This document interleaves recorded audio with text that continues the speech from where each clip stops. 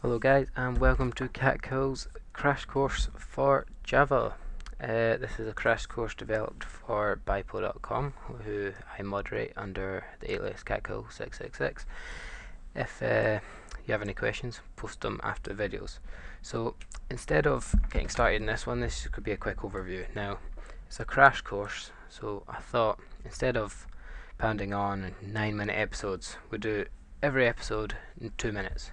So there'll be an episode on installing, 2 minutes, like your IDE, an episode on creating your first program and how everything's laid out in 2 minutes, variables in 2 minutes, input in 2 minutes, just everything I can do in 2 minutes. So yes, I will be speaking at 100 miles an hour, but it'll be quite worth it because it's different and it's a good way to present information. You don't get bored.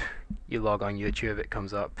2 minutes later you've learned something that you didn't know 2 minutes ago. So just to let you know that will be coming out. Well, I'm going to do the first one just now and should have them up as soon as possible.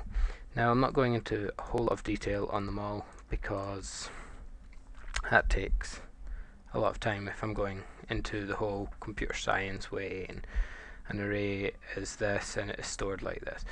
Basically an array does this and this is how you use it. That's how you create it, and I think that's the best way to go about it.